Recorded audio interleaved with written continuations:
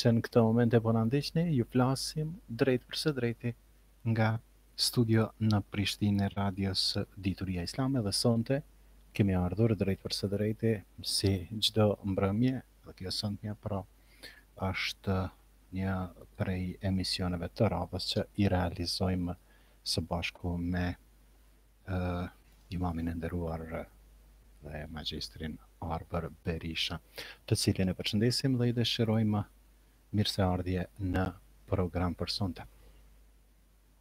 Përshëndetje, mirë se u gjejmë i nderuar Avni dhe stafit të Radio Dituria Islame. Është kënaqësi dhe nderi veçantë për mua të jem edhe në këtë cikël të vazhdimit të emisioneve të njohur historinë. Edhe kësaj radhe kemi vendosur të trajtojmë një temë disi interesante, një temë e cila meriton të trajtohet mesin tonë, sepse kemi bashkëjetuar dhe vazhdojmë të bashkëjetojmë me këtë temë dhe do të na shoqërojë vazhdimisht këtë temë. Pikërisht kjo temë sonte që pak a shumë tërthorazi Arberi na e bëri një hyrje për sa për na ngelur enigmë të gjithë juve që po e ndiqni. E tema sonte titullohet rreth do të thotë përhapjes së islamit tek shqiptarët në shekullin 19 dhe 20. Pra do të fokusohemi pikërisht në këtë pjesë të përhapjes së islamit tek ne shqiptarët. Prandaj sigurisht një temë me mjaft interes për gjithë ne edhe për të gjithë dëgjuesit e ata që veç dëshirojnë të marrin pjesë me pyetje, do të mund ta bëjnë këtë duke u inkuadruar në +383 44 88 698 në Viber, WhatsApp dhe në gjitha rrjetet të tjera komunikuese, qoftë edhe nëpërmes telefonit, qoftë me anë të porosive me mesazh ose me anë të thirrjeve telefonike të drejtë për drejta, mund të bëhen pjesë e programit. Ndërkohë, një mundësi tjetër është edhe Skype-i.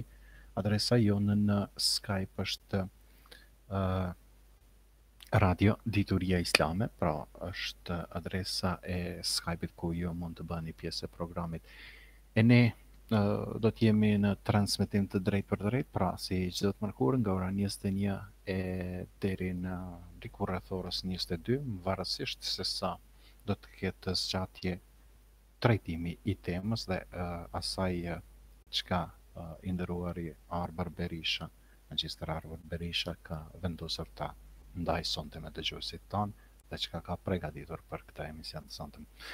E ne, duke mos humbur kohë, do të i kalojmë me një herë fjalën magjistër Arber Berisha për nisur trajtimin e kësaj teme, e her pas here do të kthehemi edhe me pyetje qoftë tuaja të dëgjues të nderuar, qoftë edhe të pyetje nga studio që do të mund të vinë. Tema që siç e potencuat edhe ju, i nderuar Avni, bazohet në librin që kam botuar para pak vitesh. Libri titullohet Historia e Islamit të Shqiptarët, rreth 400 faqe libër, të cilin e kam botuar dhe shpresoj ta ribotoj, por në të njëjtën kohë libri ka pas interes të jashtëzakonshëm edhe nga mediat, qofshin ato të shkruara elektronike kështu me radhë. Krahas librit, Dituria Islame, do të thotë në revistë, do të thotë mujore, fetare, shkencore dhe kulturore, që botohet nga Varësia Islame e Republikës së Kosovës, ka botuar një shkremtimin në numrin më të ri, domethënë, të kësaj revistës Dituria Islame, të cilën ne e falenderojmë jashtëmase të institucion Varësinë e Republikës së Kosovës dhe punën e saj të palodhshme që bën për ngritjen e vlerave fetare, kombëtare, adetare në mesin e kombit shqiptar. Aty pikat edhe shkrimin në mesin e shumë shkrimeve interesante rreth përhapjes së islamit trojë shqiptar gjatë shekullit 19 dhe 20, gjithsesi në faqen 30. Do të mundohem pra në pika të shkurta që ta promovoj këtë temë, por edhe të tregoj diçka rreth përhapjes islamit në këta shekuj, pra në shekullin e 19 dhe shekullin 20, pra jemi në modern time, pra në kohën moderne, në kohën e historisë së re, periudhës së re, ku dihet se ndikimi pra i perandorisë osmane solli përhapjen masive dhe institucionale të islamit edhe në mesin e shqiptarëve deri në vijat pra institucionale. Ku dihet pra se te popullata kjo ishte të përhap masivisht. Doktor Truhel ka një historian i njohur, studius advonog, po ashtu, thot, është mendim i gabuar se Islami është përhapur me dhunë. Ekzistojnë argumente të shumta të cilat e demantojnë këtë. Unë po përmend vetëm një, e ajo është se shekulli 19 nuk do ta gjente asnjë kishë apo manastir në Ballkan sikur Islami të përhapej me dhunë shtetërore. Po ashtu Giuseppe Valentini në vitet e luftës së dytë botërore, trajtimin e historisë fetare të shqiptarëve e gjeti krejt të pamjaftueshme. Sipas këtij albanologu të njohur, kishte shumë për të bërë në këtë fushë, duke filluar qysh nga dokumentare që i përkasin mesjetës dhe periudhës osmane, kryesisht në arkivat osmane dhe italiane, por dhe dokumente që gjendeshin në xhamitë dhe kishat e Shqipërisë. Principet metodologjike në studimin e përhapjes islamit gjatë sundimit osman janë aq të rëndësishme sa apo tu hedhësh një sy studimeve mbi këtë fenomen të kryer nga historianë të vendeve të ndryshme të Ballkanit, por që metodologjia marksiste që sundonte në studimet e tyre eliminoi tërësisht problemin e dallimeve pra nacionale. E thënë më shkoqur mes Selami Pulahës Shqipëri, Nedim Filipoviçit Bosnjë dhe Antonina Zhelajkovës Bullgari. Nuk ka dallime thelbësore metodologjike, sepse ndonse i përkasin nacionalitetet të ndryshme, ata operuan me principet e metodologjisë pra marksiste. Thomas Arnoldi thotë se feja e përbashkët nuk ka mundur të ndikojë në çështjen e gjakmarrjes ndërmjet fisëve arbanase. Madje deri në shekullin e 19 shumë fshatra fise për shkaqe të vogla kanë ndërruar fenë. Disa fise të krishterë kanë përqafuar islamin, sepse prifti që atje punonte në shërbim shpirtëror ka insistuar që në kohë të papërshtatshme shumë herë që të vinë në lutje të përbashkëta. Në kohët më të vonshme llogaritet se në Shqipëri ka 1 milion musliman e të krishterë gjysmë, vetëm se ky numër nuk është aq i sigurt. E tërë mirdita me fiset është katolike. Këta kanë kërkuar nga sultani kuptin që asnjë musliman të mos guxojë të banojë të banojë në territorin e tyre pra. Pra është fjala për zonën e mirditës. Por i thar të këtyre dy religioneve kanë pothuajse në të gjitha fiset e tjera. Mund të thuhet se gati tërë Shqipëria mesme është muslimane. Muslimanët në Shqipëri në veriut paraqesin 60% të popullsisë atjeshme, sa i përket popullsisë krishtere me përqindje janë më shumë në Shqipërinë jugore, sidomos në viset kufitare me Greqinë. Ndërsa nuk mund të lëm pa përmendur rolin e shqiptarëve muslimanë, të cilët kanë kontribuar në ngritjen e vetdijes kombëtare. Dhe punën që bën për formimin e shtetit, të gjitha xhamit, medresetë u kthyn në vatra të veprimtarëve të luftëtarëve të lidhjes shqiptare të Prizrenit. Në 1868 zuri të zgjohej sistemi i vilajeteve, është afër mendsh me rishikime dhe rregullim të shpeshta në viset e tjera të perandorisë pra osmane. Në fillim Kosova ishte ndarë në 2 vilajete, ndërkaq në 1868 u formua vilajeti i ri i Prizrenit, i përbërë nga 4 sanxhaqe të vetë Prizrenit, një rajon i gjerë administrativ që përfshin të tërë Kosovën, pastaj Tetovën, viset e Gusicës, që tani gjenden në anën malazeze, matan kufirit shqiptaro-malazez.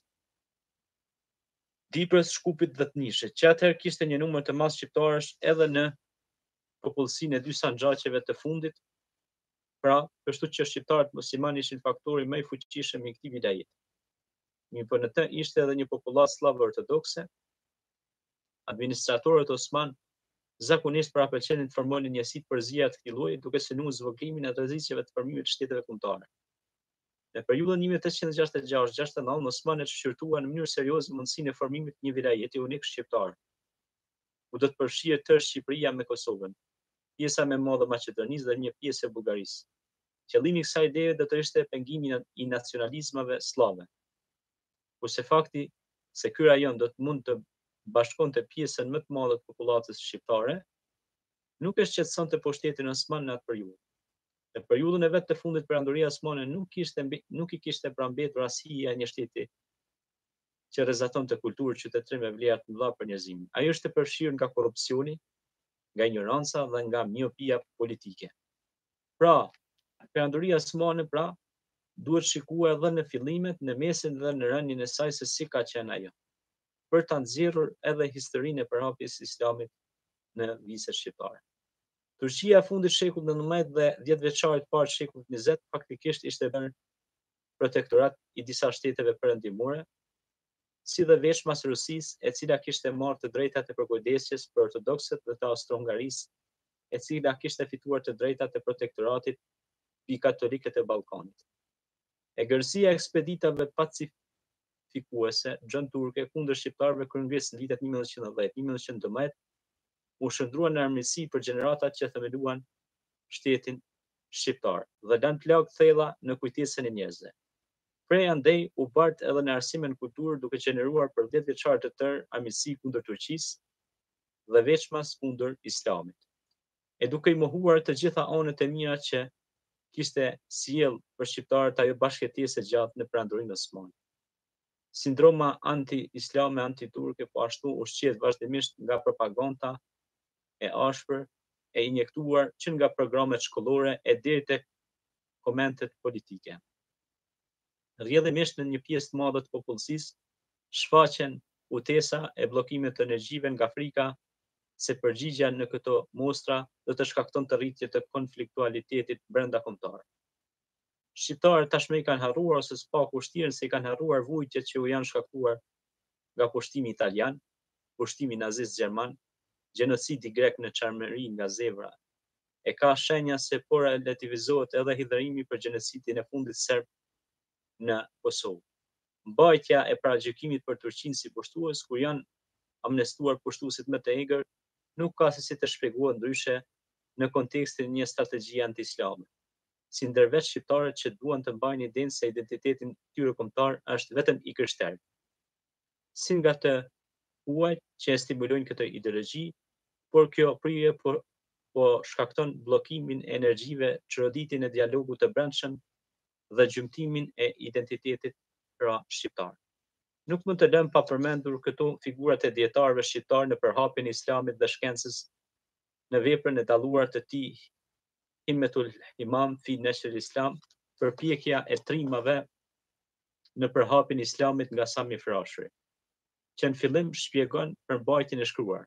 Dije, thot Sami Frashëri, dije Allah të shërof se në këtë traktat ulëmtohet mënyra e përhapjes së islamit në përkrahina, gjendja e popujve islam, vendeve në të cilat popujt e tyre herët avon e pranuan islamin, e dobia e tij është e qartë, kurse domosdoshmëria për nivelin e besimtarit është e dukshme.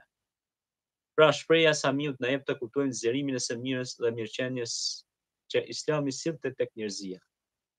Po ashtu Hoxh Hasan Tahsini, një ndër dietarët e mëdhenj islam kombëtar shqiptar, i cili kontribui në të gjitha shkencat eksakte, shoqërore, humane, islame e tjerë, duke mos lënë pa përmendur Hoxh Kadri Prishtinën, i cili ishte shkolluar në shkollat ersimore osmane, ku në medresen Fatih kishte perfeksionuar njohuritë islame dhe ishte diplomuar si jurist në Universitetin Osman Darul Funun. Ai me 7 nëntor 1918 kishte themeluar Komitetin e njohur Mbrojtja Kombëtare e Kosovës në Shkodër. Ky komitet synonte çlirimin e Kosovës dhe bashkimin e saj me Shqipërinë. Në kohën kur Hoxh Kadriu punonte në Shkodër si avokat i thjesht, kishte menduar të nxjerrte një revistë mujore në të cilën shprehte pikpamjet e tij islame. Pasi mori lejen nga përlimtarja Bashkia Komuna pra e Shkodrës, dhe në marrëveshje me shtypshkronjën Ora, vendosi të botonte në Shkodër revistën e tij mujore me titull Ullat së vërtetës.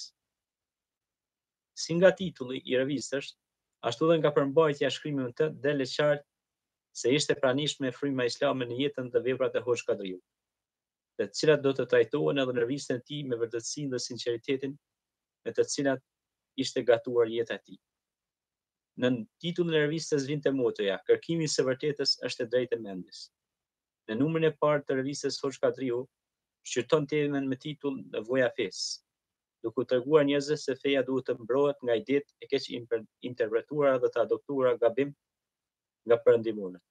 Po ashtu dhe Partia Islame Xhemijeti Bashkimi u themelua si parti politike shqiptare në Kuventin e mbajtur në Shkup me 18 dhjetor 1918 me kryetar Nexhib Bej Draga nga Mitrovica. Ai kishte gazetën e tij Hak, që do të thotë drejtësia, e cila proklamonte drejtësinë e muslimanëve shqiptar dhe vendosin e të drejtave të tyre që në përkëmbeshin nga kolonistët slav, duke arritur fitore të madhe në zgjedhjet e 18 marsit 1923. Autoritetet serbe burgozën Ferhat Dragën dhe ndaluan gazetën Hak. Pra në shekullin 19 dhe në atë 20 kishte disa ngjarje dhe evenimente që ndikuan në përhapjen e islamit, por njëherë dhe në ngritjen e atë dashurisë kombëtare shqiptare, si dhe mbrojtjen nga okupatori serb. Doktor Ferit Duka, historian që merret me studimin e periudhës osmane në Institutin e Historisë së Tiranës, lidhur me këtë çështje thotë: faktorët që determinuan përhapjen e islamit toka shqiptare janë të ndryshëm, por një gjë duhet thënë, nuk ka pasur një politikë islamizuese të zhvilluar e tendencë të posaçme nga sunduesit osman. Të dhënat flasin se feja islame është pranuar me dëshirë. Nuk ka pasur dhunë në përhapjen e saj me qëllim që të imponojë si fe në masat e popullit shqiptar. Islamizimi i shqiptarëve ka qenë një prit kundër presionit slav, ashtu sikurse më parë pranimi i katolicizmit kishte qenë në mbështetje kundër greqizimit të favorizuar nga ortodoksia bizantine. Kasem Biçoku shprehet se islamizmi dhe katolicizmi u bën dy barriera shumë të fuqishme për të ruajtur individualitetin dhe vetdijen kombëtare të shqiptarëve, që kumbi ynë të mos besonte fatin e vllahëve, të cilat janë asimiluar prej fundamentalizmit ortodoks ballkanik, ndërsa profesor Muhamet Piraku, një historian i njohur, thotë valët e kalimit masiv të shqiptarëve në islam vinin si pasojë e lëshimeve të mëdha të sultanit e të pushtetit qendror ndaj kishave. Duke sqaruar gjithë këtë tolerancë që kishte pra perandoria osmane ndaj milleteve dhe etniteteve që ajo përbente si strukturë e shtrirë në 3 kontinente, simbolizon kulturën dhe karakterin e lartë të qytetërimit të formësuar nga islami dhe traditat vendore, duke nxjerrë në jetë një realitet historik. E vërteta e tolerancës u maskua pas sfidës së gabimeve të turqëve të rinj, Xhon turqëve, në shekullin e fundit osman, deri tek Republika e Ataturkut, ku ndodhi një shpërfytyrim, metamorfozë identiteteve dhe prishje e harmonisë dhe tolerancës pesëshekullore, që kishte mbizetuar nga fryma islame, duke reflektuar edhe tek shqiptarët, të cilët i mbeten deri në fund besnik perandorisë osmane. Pra ata ishin shpirti ose frymëmarrja e kësaj perandorie, pra që ishte perandoria osmane. Po mos ishin pra shqiptarët, perandoria osmane thuajse nuk do të ekzistonte. Prandaj ne si shqiptar shumë perandorive i dhëm pra frymëmarrjen, i dhëm shpirtin, i dhëm fuqinë dhe i mbajtëm ato. Si dhe perandorin bizantine, kemi të njohur perandorë të mëdhej si perandori Konstantin dhe Justiniani, po ashtu edhe në perandorisë osmane kemi 37 sadriazem shqiptar, pra ministra, kryeministra dhe guvernator dhe parlamentar të ndryshëm në perandorinë osmane. Perandoria osmane duhet kuptuar se ka qenë një parlament ose një senat i madh. Ka qenë një, do të thotë, ka pas shumë popull, shumë kultura kanë dhënë kontributin e tyre. Duhet me ditë me bë dallimin mes Turqisë dhe perandorisë osmane, sepse në perandorinë osmane kanë hi shtete si Bullgaria, Greqia, Rumelia, Shqipëria, domethënë shqiptarët në përgjithësi, bosnjakët, fiset të ndryshme, pra milete, popuj, kombe të ndryshme që e kanë formuar këtë perandori, pra këtë konglomerat, i bazuar mbi sistemin e mileteve. Por çka duhet theksuar në shekullin 19 dhe shekullin 20, pra duhet theksuar kontributi i madh i dietarëve shqiptar, pra musliman shqiptar, në përhapjen e islamit, por në të njëjtën kohë përhapjen e gjuhës shqipe dhe në transmetimin e islamit në gjuhën tonë amtare shqipe. Duke u bërë të ditur popujve dhe civilizimeve se dhe ne dim të promovojmë vlera, se dhe ne e duam Kur'anin, e duam të dërguarin Muhammed a.s. dhe vetë poezit, kasidet, historit e përkthyme edhe në gjuhën tonë shqipe dhe përkthimi i Kur'anit në gjuhën shqipe nga kolos të mëdhenj si Molla Sharif Ahmeti, Paria Fennia, Hasan Nahi, etj. Pra dhe shumë hoxhallar me famë dhe renome, të cilët u përkushtuan në përhapjen e islamit.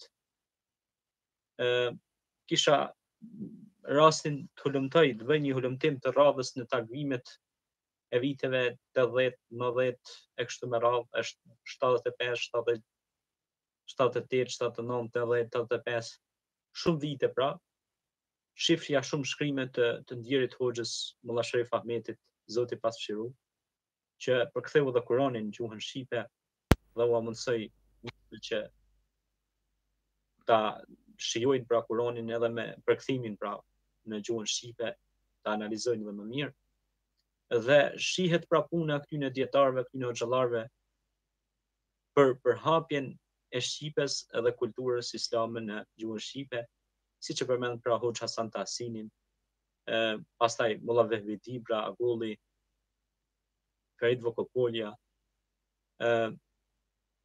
si dhe Hoxh Kadri Prishtinën që e përmendëm pra, dhe shumë kontribues të tjerë, qoftë në spektrin historik, politik, ndërkombëtar, diplomatik, kulturor, fetar, në përgjithësi, ndikuan dhe trumbetuan në përhapjen e mësimeve të pastra islame dhe nevojës që populli ka ta njohë fenë dhe besimin monoteist islam, që është paqe, dashuri, afërsi.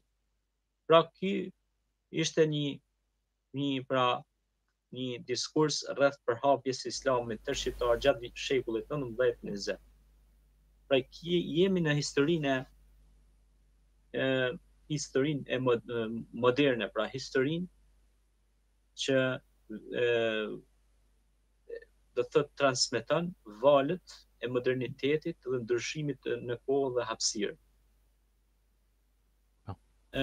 Historia është mësuesja e jetës dhe ne duhet të mësojmë se kënd e kemi pasur mik dhe kënd armik gjatë kohërave të ndryshme. Fajkonica thoshte se po mos ishte islami, do kishte shqiptar, por nuk do të flisnin shqip.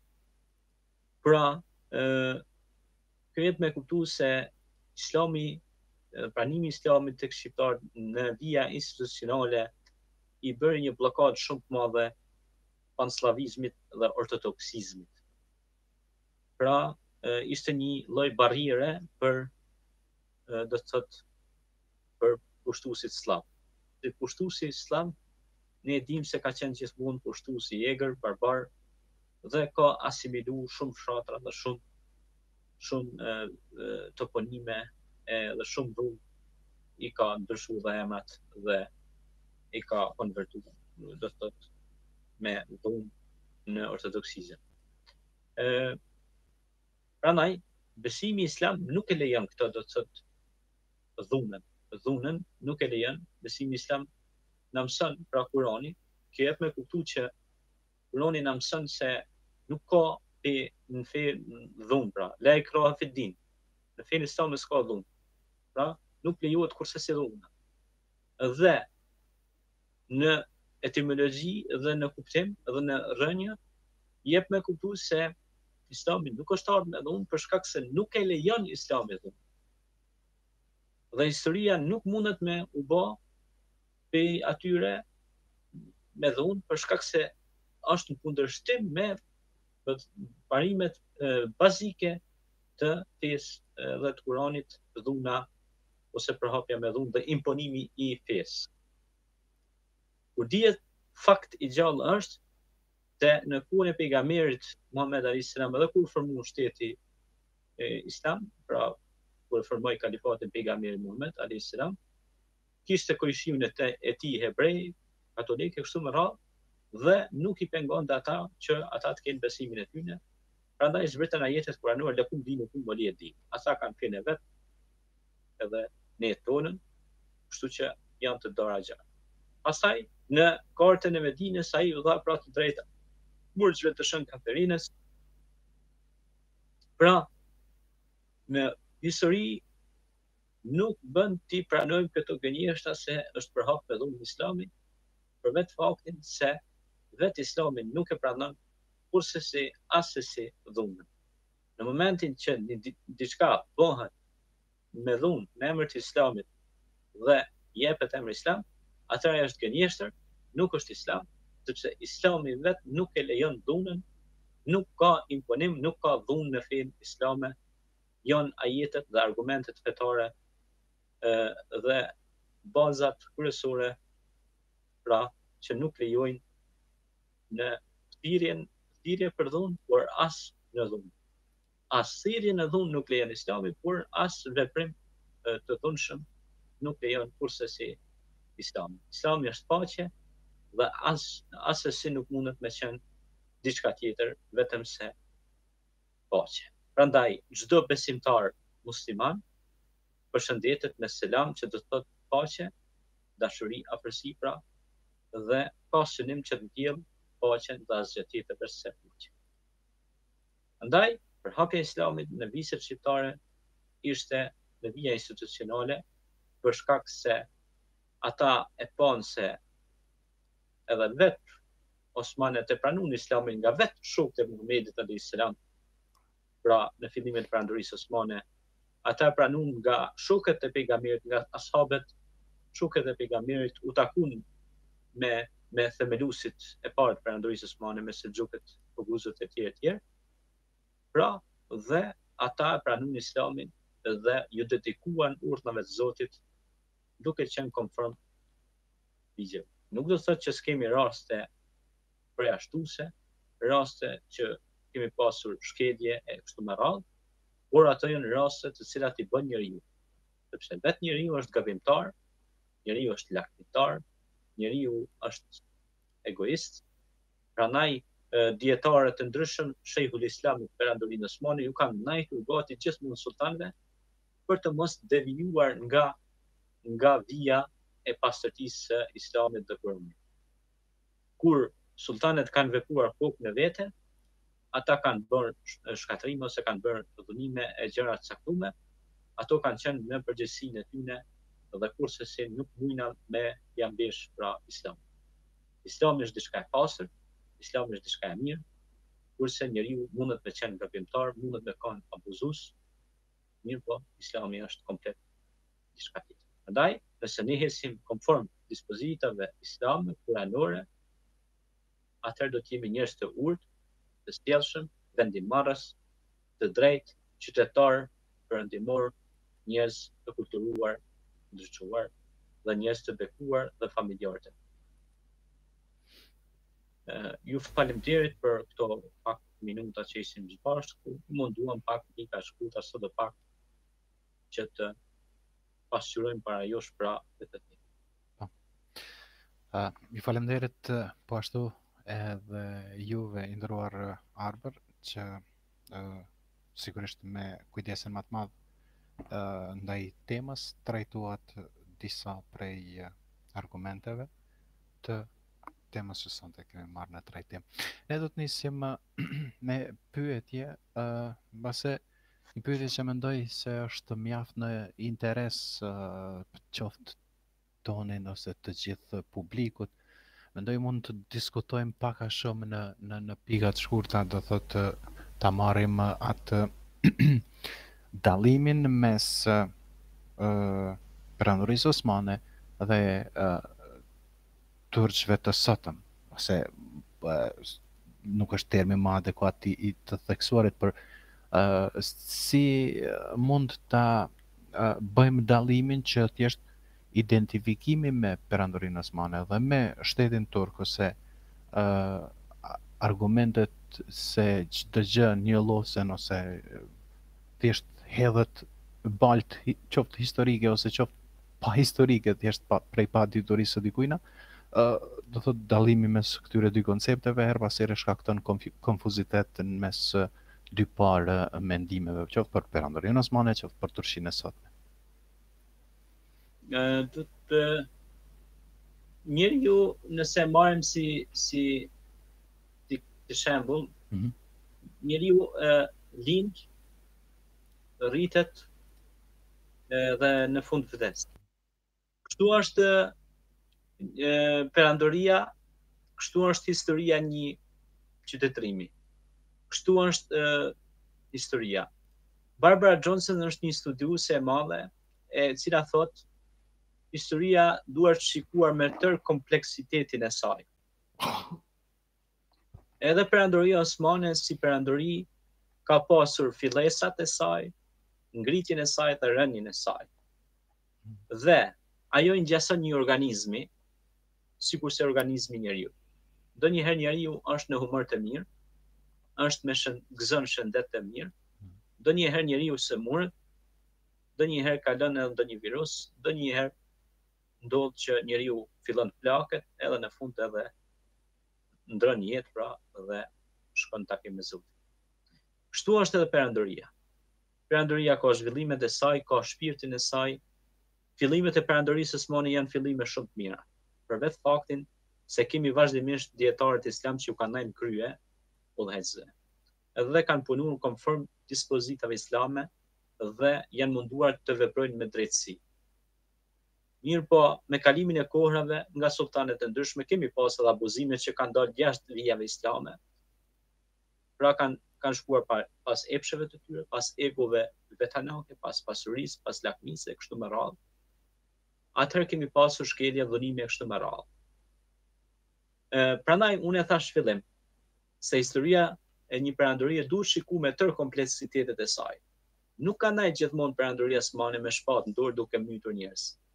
Ka pasur momente paqe, ka pasur momente dashurie, ka pasur momente shkrimi, kulture, medreseve, shkollave, ka pasur momente dualiteti dhe vazaliteti, siç kemi pra rastin e Jakubeut në viset e Shqipërisë së Jugut, Ballaban Pashës, dhe shumë vazalëve të mëdhej dhe familjes së Kaltopisë, edhe familjes së princëve feudal Arber, të cilët bën dualitet dhe vasalitet me edhe familja Muzakajve që bën dualitet dhe vasalitet me perandorinë osmane. Në vitet 1385 kemi një betejë e Savrës afër Lushnjës, kur balshët vinë me i sënu Muzakajt. Muzakajt donë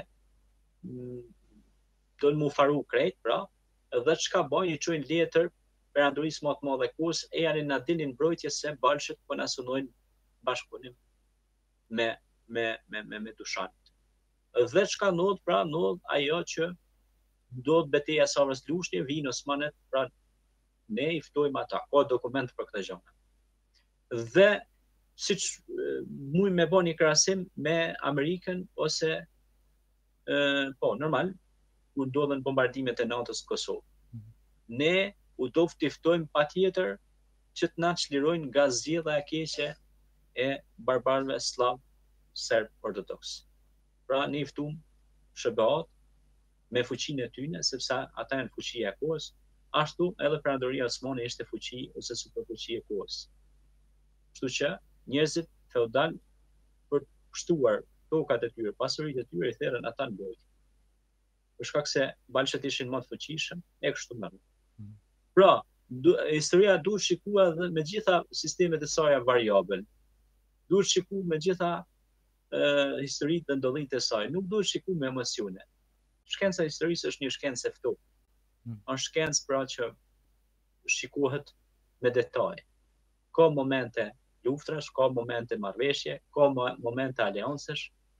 Na shohim edhe sot për shembull qeveritë të ndryshme në politikë bërje, për shembull pa marrë pjesë ambasadorët e Kuwaitit, nuk po bëhet kurfar koalicioni, nuk po bëhet kurfar marrëveshje, po e thirr fuqitë e mëdha. Pra, tashti po shihet se fuqitë e mëdha gjithkund e kanë listin, pra gjithkund ato ishtin humbë për shkak se ato janë ndaj. Ata i vendosin rregullat e lojës në planet. Dhe kështu që shtetet e vogla ose principatat, mund me quajtur sikur sot tash janë qeveritë e caktuara, janë si principatat ose feudet të ndryshme, të cilat i thrasin aleatet e mëdhenj për të bërë marrëveshje të caktuara kur nuk kanë mundësi të pajtohen vetë. Kështu që prandaj nuk bën të shikojmë gjërat vetëm si pushtime e rrënime, por duhet të shikojmë nganjëherë se ka edhe momente marrëveshjesh, momente aleancash, momente të ndryshme, domethënë që nuk duhet shikuar gjithmonë si paragjykim që na ka dhënë pa prej kështu. Kemi raste marrëveshje, kemi raste aleancash. Pra, në përgjithësi po flas. Dhe kur tha për dallimin Turq Osman, është e vërtetë që ka dallim. Se Osman kanë qenë shumë i lehtë. Pra ka pas popull ndryshëm, kanë qenë bosnjak, kanë qenë shqiptar, kanë qenë lazët, kanë qenë bullgar, kanë qenë grek, rumun, te i vonë sa te i kanë shpallur ata pavarësinë e shtetëve të tyre. Kanë grumuj popujsh. Kurse te xhan turqit janë vetëm turqit e ri, do të thotë, janë taktika tjera, janë metoda tjera. Pile xhan turqit i bën atentat Sultan Abdulhamidit dhe dëshën me mbyt, me çun në burgun e Latini në Selanik, e Isa Boletini me Riza Bey Kurziun, edhe të tjerët shkuan me çliru sultanin në Selanik. E thoshin do të shkojmë ta çlirojmë sultanin. Edhe lufta që na ka lesë që bë ishte një lidhje shpirtërore që shqiptarët shkuan atje. Për shkak se perandoria osmane kishte mund fund, do thotë si perandori para s'kishte, ishte rënuar ekonomikisht, dhe shqiptarët e ndjen veten shpirtërisht për shku për t'i dalë ndihmë pra vëllezërve të tyre, sepse ata konsideronin këtë perandori si fraternita, eternita, që quhen këto në gjuhën latine, pra vllazëri deri në përhershmëri dhe deri në përjetësi dhe përhershmëri. Pra ndjenin pra atë vllazërinë islam. Pra që quhet vllazëria, dashuria për hir të Zotit. Prandaj perandoria osmane kishte arrit kulminacion sepse në bazat e saj kryesore kishte pas islam. Dhe islami i vllazëron të gjithë ta popull, dhe gjithë këto milete i bënin bashkë islam. Pra, ky është e krejt problem. Jo që ishin turqit burrat mirë, absolutisht jo, por ata ditën pej shokëve të pejgamberit Muhammed alayhis salam ta marrin islamin, ta përpunojnë, t'i afrojnë në popull tjerë, t'ju japin atyre pozita dhe ecën me drejtësi. Kur ata ecën me drejtësi, përparun do bën perandori.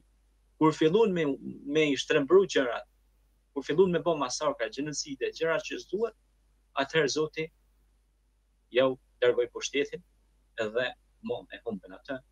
Edhe çka humbën, ata kanë të humbë edhe Turqinë komplet. A kupton? Ja.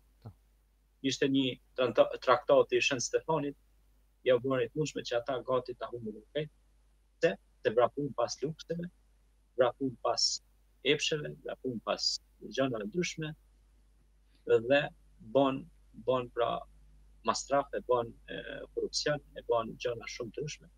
Prandaj edhe perandorit bien një ditë e kanë fundin e tyre. Disa kanë fundin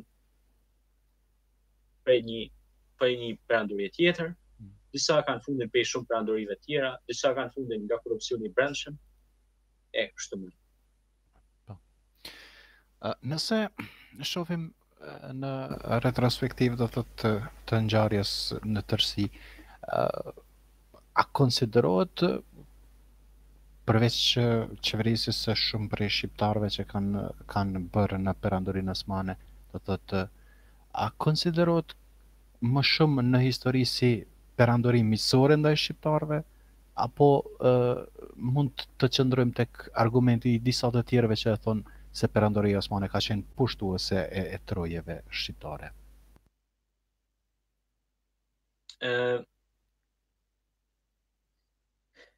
Sikur të kishte qenë perandoria osmane pushtuese ndaj shqiptarëve, nuk kishin me ekzistuar më shqiptarë. Ato ta garantoj. Për vetë faktin se ka qenë perandori shumë e fuqishme. Edhe ka mujt mi zhdu krejt shqiptarë. Ku të që jam. Mirë po, shqiptarët kanë ditë mu inkorporu këtë perandori, dhe vetë perandoria shqiptarët i ka mujt për hastret. Se ka ditë që janë popull shumë i zgjuar. Sikur Amerika sot edhe Izraeli sot e din shumë mirë se na si shqiptarë jemi popull shumë i zgjuar. Edhe nuk na hupni. Na manni. Edhe shumë popull e perandori e din se sa të zgjut jemi ne si popull. Prandaj nuk na hupni. Dhe prandaj mund thash fillim se vazal shumë të mëdhej kanë pas marrëveshje me perandorinë osmane, si Jakub Beu, Ballaban Pasha, e shumë sundimtarë të tjerë të mëdhej si Muzakaj të tjerë, familje shumë dhaj arbënore kanë bë marrëveshje me shqiptarë. Dhe edhe një herë, po e them dhe rrithem, nuk mund ta quajmë pushtuese, sepse atëherë edhe ne do të konsiderohemi pushtues. Pra 37 sadriazem shqiptar edhe na kupim kohën bashkëpunëtor me ta. Pra, do me thonë, po jep me kuptu që nëse na themi janë kohën tonë pushtues, atëherë kupim kohën edhe na pushtues edhe na okupator. Do me thonë, që ta kryeministra që i kemi pas na, në këtë perandori, këta deputet, atëherë po i bjen që me akuzu dhe vetë. Kështu që nëse na i akuzojmë ata, i ka akuzojmë edhe vetë. Eksakt. Pastaj, si brutal pra, si dhunus. Nëse në qujmë ata të gjithë kanë qenë osmanët dhunus, atëherë në këtë rast edhe 37 sadriazem shqiptar, pas kemi qenë të 37 dhunus. Sigurisht, kur t'ja merr të mira, do të edhe të këqijat, po. E mojshë me shnet. Edhe tjetra, është ajo, do më thonë, që duhet me ditë pra dhe njëherë me bo ndallimin mes turqëve të ri dhe osmanëve. Nocioni osman është nocion më i gjanë, është sistem biletësh, është grup popujsh që kanë themelu një perandori. Kurse gjën turqit është tjetër muhabet. Kur janë gjën turqit, ndoqen politika përsekutuese ndaj shqiptarëve. Unë kam treguar në një digjerim para disa emisioneve, ndoshta ju kujtohet për Imam Abdullah Hoxhën. Imam Abdullah Hoxha dhe Shaban Binau, burrat ndajt malësisë mirë. Imam Abdullah Hoxha po dënohet për gjën turqe. Pra një imam po dënohet për gjën turqe dhe varet litar në domethënë në pazarin e Gjakovës, qeshorin e dikun qeshor korrekt 1910-s. Dhe e pyetin pra sa kushte i ka turqnia. Edhe ai përgjigjet me shumë modesti dhe thot: 6 manzera e 5 alltia. Thot, sikur të më qellon të një me veti, do të ma kesh në zonin edhe mreti. Pse? Sepse gjën turqit ishin bo me slavt. Dhe më thonë me ortodoks. Kundra shqiptarëve. Edhe nuk shifnin a është musliman apo a është krishter, po ju binin tënve. Pra, Iran prel Dulit, Iran shpen Dragobis, Iran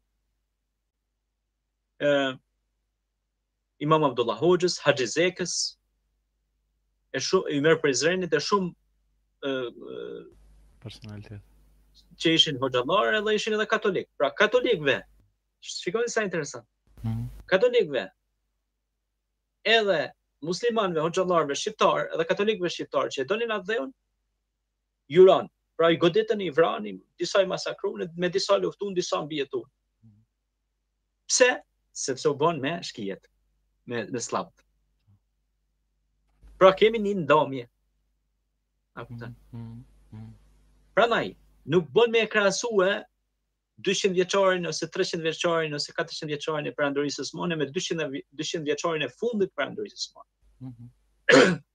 Pra, historia shikohet në kohë dhe hapësirë. Në një kohë kemi qenë shumë vegan, shumë të ngritur perandorinë osmane, në një kohë kemi pasur shkëputje. Për vetë faktin se edhe perandoria ka ndryshuar. Edhe ka filluar mu shkput. Ata nuk e donin as sultanin. I bën komplot, i dëgjën koronat në Istanbul. I bën komplot edhe perandorit. Pra, kemi ndryshim të gjërave.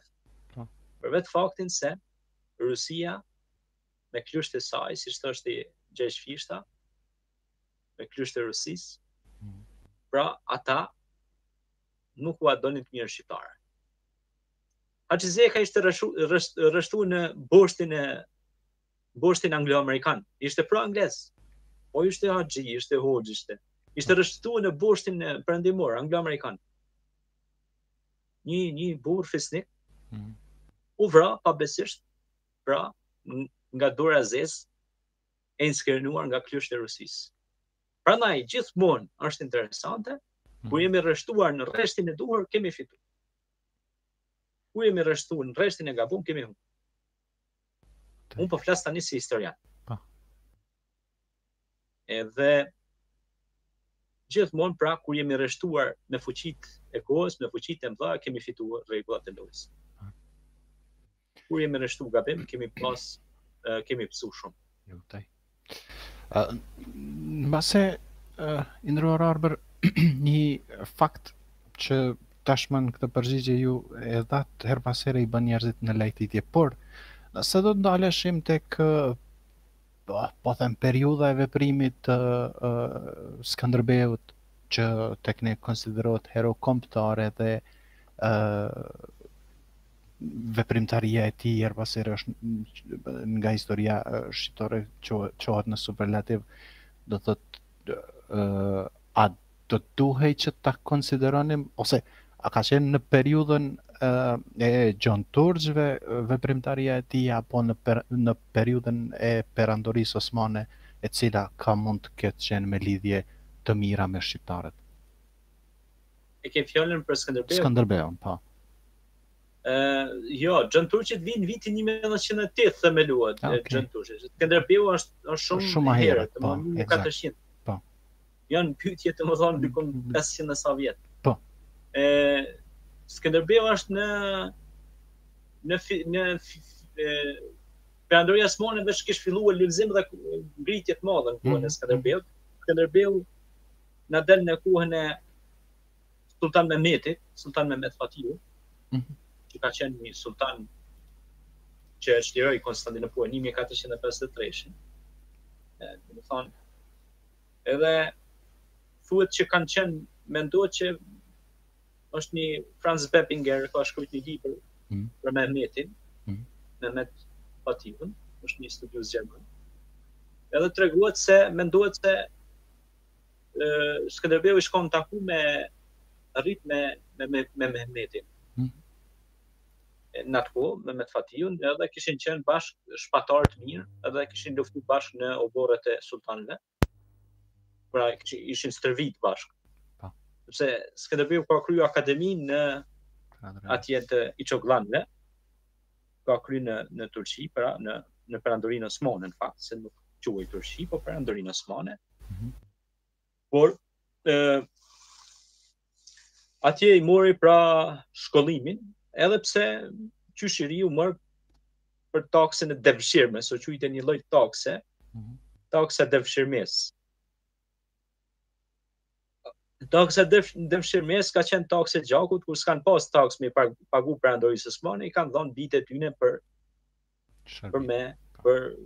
luftar edhe për komandantat të ushtrisë ose i kanë rrit, pra, kur e kanë pasin është i aftë, e ka ba e prorës se komandantës e ka lërë se kështu me radhë.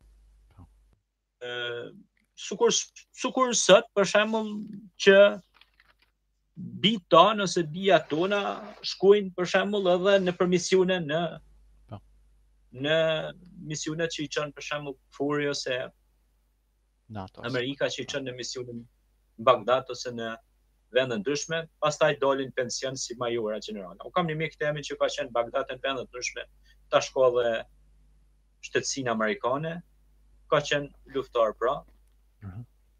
Edhe do thotë tash është merr pension pra si general, si major. Dhe do thonë edhe atëherë në atku si Skënderbeu edhe të tjerë pra janë kanë luftëtarë të mëdhej. Bile Skënderbeu thuhet ka qenë shumë i Zotit, shumë i mençur. Skënderbeu ka pas mësues edhe Pal Angelin. Shumë pak e di, disa që janë thelluar në histori, kanë studiu biografinë e Skënderbeu, Gjergj Kastriotit. Thuhet ka pas mësues Pal Angelin. Pal Angeli ka qenë një urtak, një mentar i kohës, ka qenë shumë i zgjuar. Thuhet se njefte sekretet e universit. Pra ka qenë njëhës i miri i Tevratit edhe Ungjillit. Dhe ka qenë një njeri shumë i zgjuar. Dhe e kishte nxënës Skënderbeu. Pra ja mësoi mësimet e besimin. Po Skënderbeu ka pasur një plus të madh sepse Skënderbeu ka mësuar dhe Islamin, ka mësuar dhe Biblën, domethënë Ungjillin, ka njoftë edhe Tevratin përmes mësuesit Pal Angel. Skënderbeu është një lloj simboli që i njeh të gjitha llojet e besimeve dhe taktikave të shqiptarëve. Pra i ka ditë mentalitetin e shqiptarëve në përgjithësi dhe arberve, sepse atëherë quheshin arber. Edhe i ka njoft pra dhe i ka synu, ka Skënderbeu ka ditë me i majtë të dy pozitat, do më thonë, ka ditë se si me Perandorinë Osmane mu sjell, por ka ditë edhe me papatin si mu sjell, me krishterët, por ka ditë edhe me mirë po, krishterët kanë pas inat me Skënderbeun. Arsyeja ka qenë se Skënderbeu e kishte mësues Pal Angelin. E Pal Angeli ka qenë shumë i ditur. Edhe Vatikani thuhet se e kishte përzon në një farë kohë Pal Angeli, domethënë sepse edhe kisha ka pasur heretiket e vet. Pra ka pasur njerëz që nuk ju ka pëlqyer pozita e tyre, kanë arrit autoritet të madh, po nuk ju ka pëlqyer se u kanë shqiptar. Për shembull, a kupton ajo? Edhe kurta ose ajo kurta e 10 trupa që është ajo që zgjedhin papën, për shembull ata kanë qenë më shumë nga shtete të tjera, edhe nuk e kanë dashur, për shembull Pal Angel. Edhe pse Pal Angel e meriton të ishte papë. Edhe Pal Angel ishte mësuesi i Skënderbeut, e shkaku që ishte mësuesi i Skënderbeut, atëherë edhe Skënderbeut i jepshin tituj me rezerva, pra Papa Piu që ishte në atku, i premtoi Skënderbeut që do ta bëjmë mbret. Edhe do t'ja dorëzoj vetë kurorën. Ja dha dhe titullin primus inter pares, i porin mesin e të barabartëve, pastaj i tha që do të bëjnë mbret shqiptarëve, serbëve, bullgarëve, krejt, pa ti do t'jesh udhëheq si ti. Por edhe nga dokumentet të ndryshme të kohës, edhe Perandoriasmone kishte pas qëllim ta bëjë Sanxhakbej. Pra ka pas oferta nga të dy anët, si nga superfuqia e papatit, si dhe nga papatit që simbolizonte perëndimin, pra, shtetet e perëndimit, si dhe Perandoria Osmane që i kishte ato të lindjes. Pra, si nga lindja dhe perëndimi, Skënderbeu kishte oferta. Pra, që të bëhej udhëheq i Ballkanit.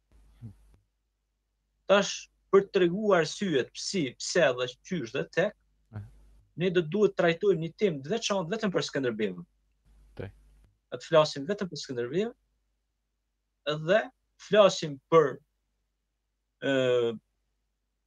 portretin e Skënderbeut, të flasësh për Skënderbeun, me të vërtet do të duhej shumë kohë, do të duhej shumë thellim, mirë po edhe ai është pjesë e historisë dhe pa marrë parasysh ka njerëz që kanë mendime ndryshme, mirë po unë këtu flas si historian, nuk flas, do të thotë, nuk duhet të flas me anime ose me ngjyrime ndryshme. Unë do të flas ashtu siç historia e pasqyron, qoftë pro edhe qoftë edhe ata që kanë folë kundër, por edhe ata që kanë folë pro dhe ata që kanë qenë neutral dhe kanë treguar historinë ashtu siç është. Në fakt, historia duhet tregu ashtu siç është. Eksakt.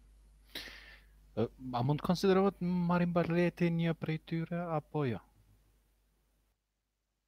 Marin Barleti ka shkruar një vepër, historia e dëmave të Skënderbeut, pra, është një libër shumë i vjetër. Marin Barleti, pra, ka shkruar një vepër, edhe ajo vepër tregon për luftat, betejat e Skënderbeut, qofshin ato në Napoli, qofshin ato mes Perandorisë Osmane ose sultanëve të ndryshëm. Edhe për atë vepër për me fol, do ta duaj një emision i tërë, por gjithsesi ndoshta do ta lëm një temë të veçantë me edhe historinë e Skënderbeut, si dhe studimin ose librin Marin Barletit, të cilin e posedoj në librarinë time. Është një libër i vjetër, të cilin trajtohet, tregon se sa libra, çfarë mose, domethënë sa libra, sa peshk kanë gjuajtur gjylet e topit, sa ushtar ka pas taborët e Osmane, sa në taborët e Skënderbeut, në Kruj, betejë domethënë betejat që janë zhvilluar në Kruj, në Berat, në vende të ndryshme. Mojsi Golemi trajtohen pra detaje. Temat të gjitha luftat që ka bën 25 betejë, rreth 25 betejë që menduhet që të kenë pas Skënderbeu. I trajton me detaje, domethënë, Marin Barleti. Ai flet edhe për fiset shqiptare, të cilat disa i dolen zot Skënderbeut me shpatë, e disa me mençuri. Tregon edhe për Vranakontin, tregon edhe për disa mercenarë spanjoll dhe mercenarë të ndryshëm që kishin ardhur nga vende të ndryshme për t'u bashkangjit betejave të Skënderbeut, sepse u ka pëlqyer pra strategjia, por edhe ideologjia e Skënderbeut, edhe janë bashkangjit qoftë ushtar vendor, por edhe ndërkombëtar. I kanë dhënë mbrojtje gjatë kastrisë së Skënderbeut. Mirë, ne mendoj që kemi trajtuar në mënyrën më të mirë të mundshme këtë temë të sonte. Nëse besoni që kemi diçka pa thënë që ka mund të na ikë, me kënaqësi do ta vazhdonim, nëse jo, do të kalonim gradualisht në mbyllje të këtij programi.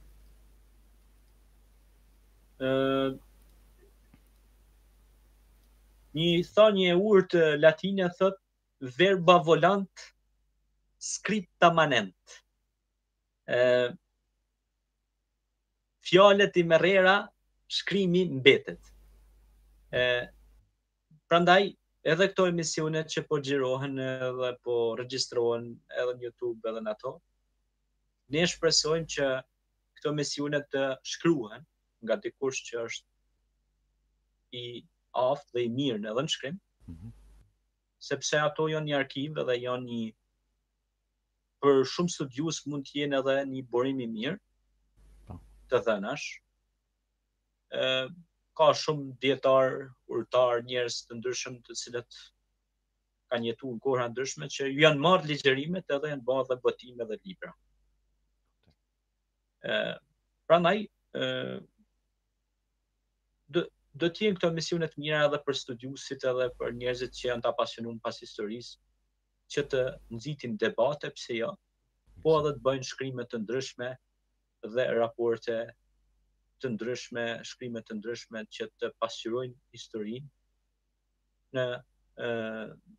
në vijat e saja dhe të tregojnë se ne si studiues, si historian, pra duhet mundohemi të pasqyrojmë vlerat tona të kombit tonë shqiptar, dhe të figurave të ndryshme tona shqiptare që të mos abuzojmë, të mos paraqyjojmë dhe mos krijojmë shablone. Pra nuk bën të ofendojmë figurat tona kombëtare, vitet gjitha pa marrë parasysh besimin që i kanë taku. Ato janë tonat dhe janë të çmueshme. Pa marrë parasysh besimin që kanë. Edhe në fenë islame shkruan në Kur'an thotë mos jo ashani aty në besimin nëse illu. Nuk është e lejuar pra. Ti shon. Njeriu i mençur nuk shan, po ai studion, analizon dhe pra. Unë ju falenderoj për këtë minuta. Faleminderit shumë. Dhe nga ana jonë, një falenderim shumë i veçantë për ju edhe për mundimin e kohën që patët për të qenë në trajtim të këtij programi të sonte. Me shpresë do të dëgjohemi në emisionet e ardhshme dhe me trajtimin e temave të tjera, të cilat i përkasin historisë. Do të ju përshëndes dhe duke ju dëshiruar një javë të mbarë deri në takimin ton tjetër. Faleminderit shumë. Të dashur dëgjues të radios Dituria Islame, kemi qenë në transmetim të drejtë për drejtë në radio dituriaislame.com, web faqja ku kemi transmetuar këtë program, dhe po ashtu kemi qenë edhe në Facebook e YouTube me Magjistër Arber Berisha në trajtimin e radhës që e kemi bërë, do thotë rreth përhapjes islamit te shqiptarët, do të thotë gjithmonë jemi fokusuar tek shekulli 19-20. Dhe të gjithë juve ju falenderoj për kohën që ndat me ne, falenderoj për dëgjimin që bët në këtë program dhe ju ftoj të na bashkoheni edhe në emisionet e radhës. E deri në takimin ton tjetër, në emër të stafit radios së Dituria Islame, ju dëshiroj gjithat mirat, një natë mirë, gjumë të ëmbël, nesër një ditë të mbarë të suksesshme, deri në takimin ton tjetër, mbesni në mëshirën e Zotit. Natën e mirë.